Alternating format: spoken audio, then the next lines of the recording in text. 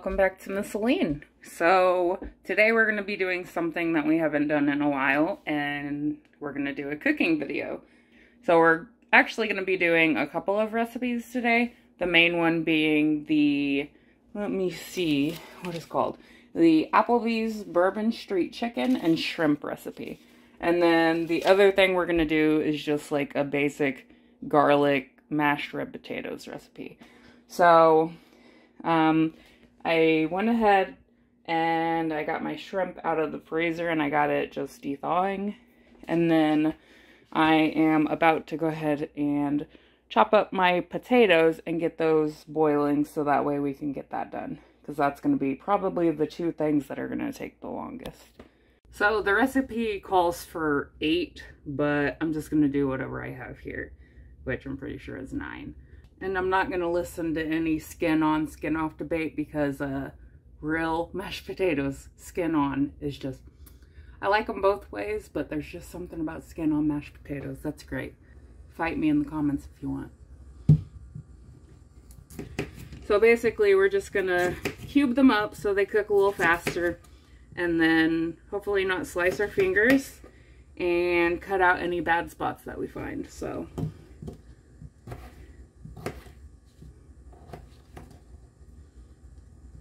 okay, so now I'm going to cut up 3 cloves worth of this.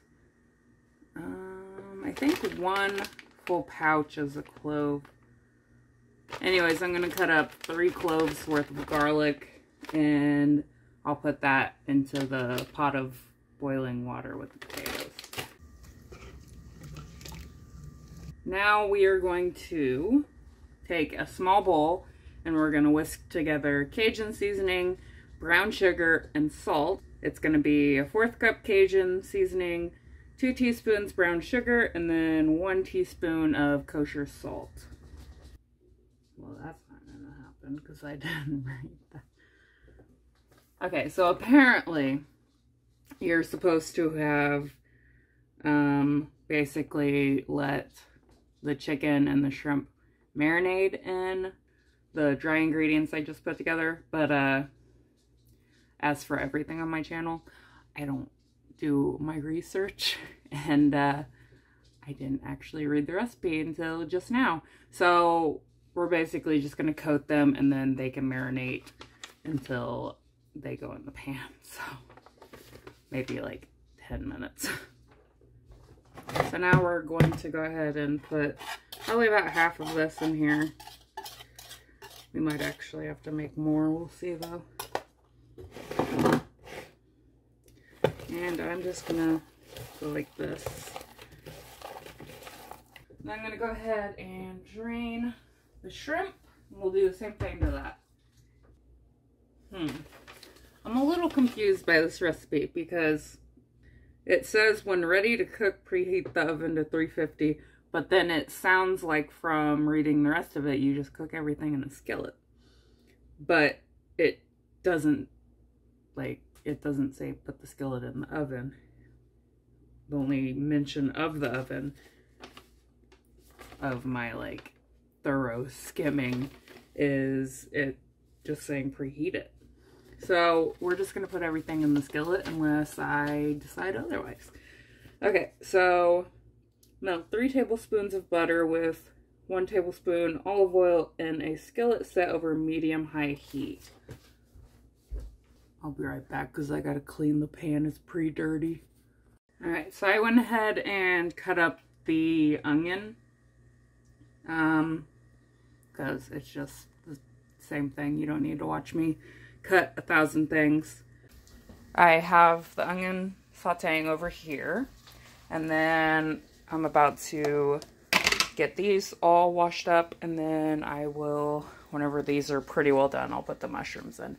Because mushrooms don't take very long to cook, and they'll get really soggy and way too soft if you put them in for too long. So I'm not going to do that. Let me make a little bit of room over here.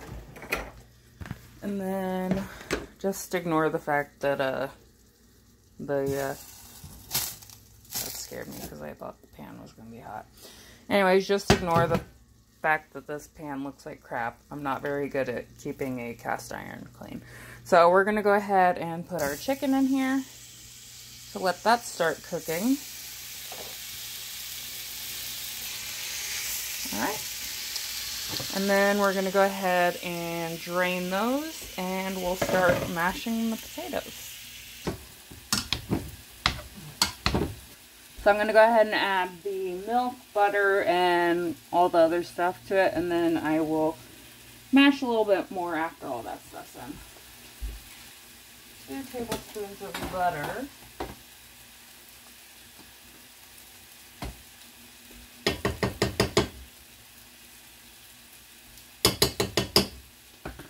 One cup of fat.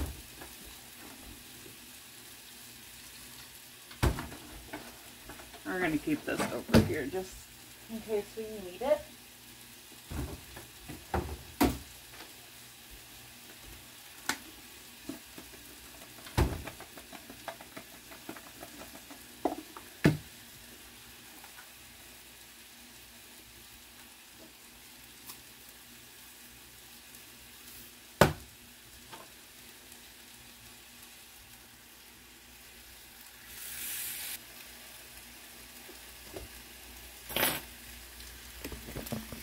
It's like it's absorbing all of the salt, because I swear I've put so much salt in there, but like you can't taste any salt in it.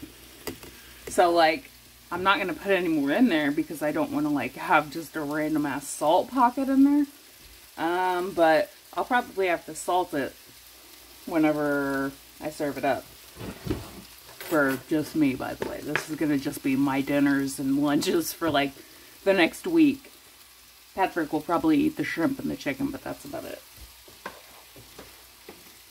I'm going to check back in whenever everything's done. Basically, I'm going to wait for the chicken to get done, the onions and the mushrooms. The potatoes are done.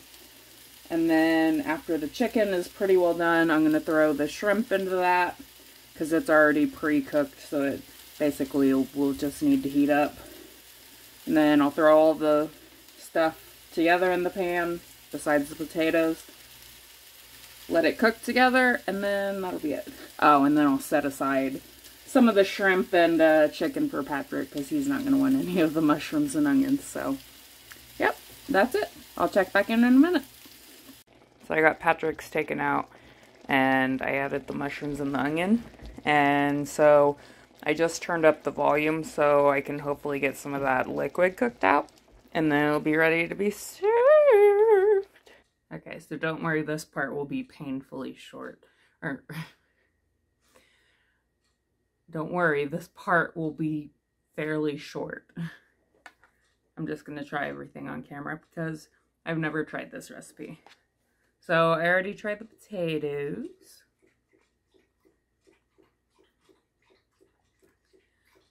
Same opinion. Still needs a little bit of salt because I didn't add any more. My light's flickering. Chicken's pretty good. It's like Abby's over here baking. It's like a very mild Cajun. Probably because I like spread it between 6 pieces instead of 4. So it's not overly spicy, which is a good thing.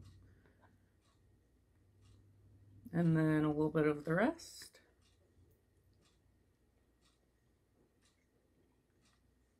Oh yeah, the shrimp and the mushroom and onions. Best part. I won't make you guys sit through any more of this, so yeah, that's it. I think the recipes turned out pretty good. I will probably forget to put the recipes in the description, but I'm sure I could put a picture of them here. So I hope you guys liked this video. If you did, leave a thumbs up, leave a thumbs down, subscribe if you want to, and yeah, thanks for watching. I'll see you guys in the next one.